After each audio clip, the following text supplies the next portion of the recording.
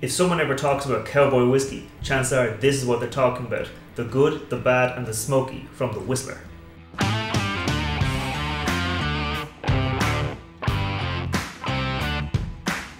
Welcome back to the channel. My name's Matt, I'm a whiskey nerd, and this week I'm talking about the good, the bad, and the smoky from the Whistler whiskey.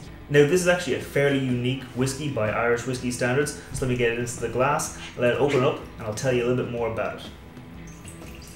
This is a whiskey that was aged in peated casks, but the whiskey itself wasn't peated. Now for those of you who are unfamiliar, a peated whiskey is generally a whiskey where the barley or the grains that are going into making the whiskey have been dried over a peated fire, so they get quite smoky. This, however, is a bit different.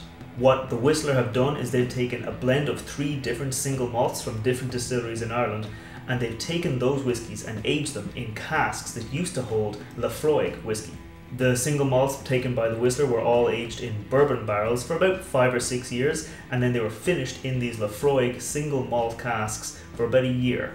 Laphroaig is quite a smoky whiskey, so this has actually had quite a large impact on the whiskey, despite the fact that the grains themselves haven't been peated. The Whistler described this as kind of a campfire whiskey because while it hasn't been peated itself, it's been exposed to that smoke by aging it in those Laphroaig casks. It's not been directly smoked, but it's definitely absorbed some of that same smoke, the same way you would get smoked if you were sitting beside a campfire.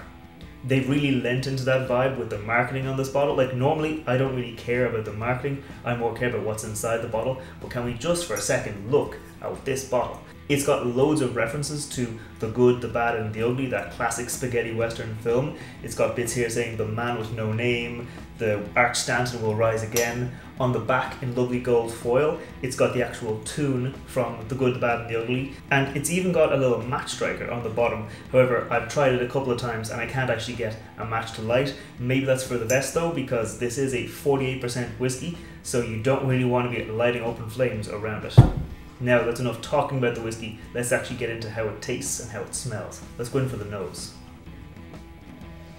The smoke on this whiskey, it's probably the strongest note you get up front on the nose, but it's not the most dominant note. Now what I mean by that is, typically with a peated whiskey, the peat can kind of overpower or could dominate all other flavors in there. Like sometimes you get this kind of saline, kind of seawater brininess that comes through with peated whiskey. With here though, it's just a really strong note. It's really present, but it doesn't overpower or overshadow the other notes. There's definitely that caramel sweetness that comes through from having spent 5 or 6 years in bourbon casks. So the nice bit of sweetness kind of wrapped with that smoke, and that's what they were talking about when they were saying that's like that campfire whiskey where the whiskey was just exposed to the smoke, but it wasn't smoked directly.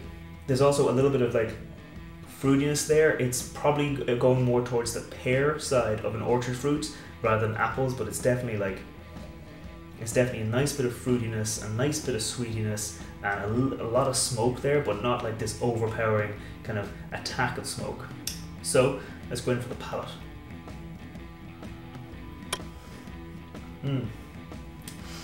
On the first sip, and when you first swallow it, you get that smoke. And of course, that Laphroaig had a huge impact on the whiskies chosen by the Whistler to go into this blend. But then, as soon as that fades, you're left with that sweetness, that caramel, that little bit of spice, that little bit of heat. Like this is a 48% alcohol whiskey, so it's not your standard 40%, it's not 46%, it's got a little bit more heat behind it.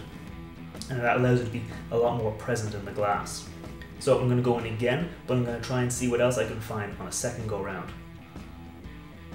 Okay, on second go round, I'm able to get a lot more of that sweetness. Now that I'm more used to the smokiness, I get a lot more of the sweetness coming through. It's definitely present, the smoke, but it's kind of, if you imagine like a creme brulee, like the top of a creme brulee where it's brown sugar that's been toasted with like a little blowtorch. So it's a little bit burnt, it's a little bit smoky, but it's still very sweet at its core. That's what this whiskey is. It's sweetness, it's just a bit of smoke to kind of accentuate all that extra sweetness. And again, there's that orchard fruit note coming through. It's kind of maybe becoming more present in the finish than it is in the palate. So I'm going to go in again, but I'm going to talk about the finish.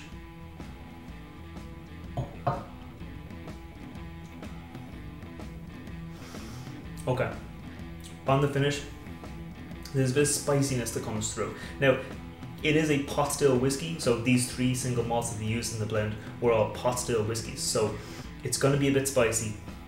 It's going to be nice and present there, but it's not going to be the kind of spiciness you get from like a sherry inclusion. It's not going to be that kind of spiciness. It's not going to be those baking spices. It's more of like a peppery spice, like a white pepper spice that kind of comes through in the finish. That's then backed up by that sweetness. It's backed up by that smoke. And then as the sweetness fades, as that spiciness fades, you're left with that bit of smoke. It's not overpowering, it's not unwelcome, it's not unpleasant. It's just present, it's just there. Kind of like the idea of that campfire whiskey, that it just lingers with you, it just sits with you. It's nothing unpleasant, it's nothing unenjoyable, it's just a really nice whiskey and it's really easy to enjoy it. So the Whistler aren't actually yet producing their own whiskey, so they are distilling their own whiskey at their distillery in Bowan, but they're still using sourced whiskey for their blends. In this case, I think they've chosen some really good whiskies and they've chosen some really good casks in which to age those whiskies, because this is a really nice whiskey. Like, if you like a smoky whiskey, there's a lot in there that you're probably going to enjoy. There is that bit of smoke, there's that bit of heat, there's a bit of fire, but it doesn't have that kind of harsh peatiness that a lot of people don't like. If you prefer your whiskey sweeter, there is that core of sweetness, that brown sugar sweetness that comes through from the kind of bourbon cask aging. And if you like a whiskey that's spicy, there is a bit of heat to it, there is that little bit of peppery spice that comes through from the fact that it is a pot still whiskey. So there's a lot really in here to enjoy. If you don't like smoky whiskey though, you're probably not going to like this, because the smoke, as I said, is probably the strongest note. It's just backed up by a lot of other really enjoyable flavors. So that's where I think I'm going to leave this review. If you liked the video, maybe scroll down, hit that thumbs up button, hit that subscribe button. I put a new whiskey review every Wednesday and a new cocktail recipe every Friday, so subscribe and you'll see them all. And until next time, sláinte.